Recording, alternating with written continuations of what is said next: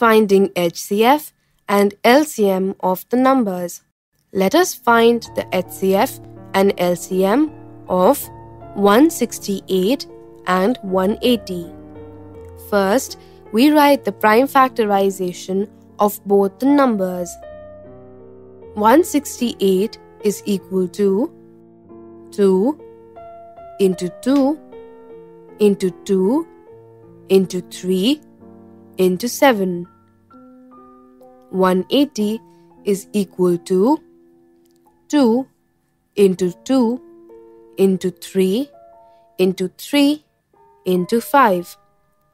HCF is equal to 2 into 2 into 3 equal to 12. We can say HCF is the product of all the common prime factors. LCM is equal to 2 into 2 into 3 into 2 into 3 into 5 into 7 equal to 2520. We can say that LCM is the product of all the common prime factors and the remaining factors appearing in both.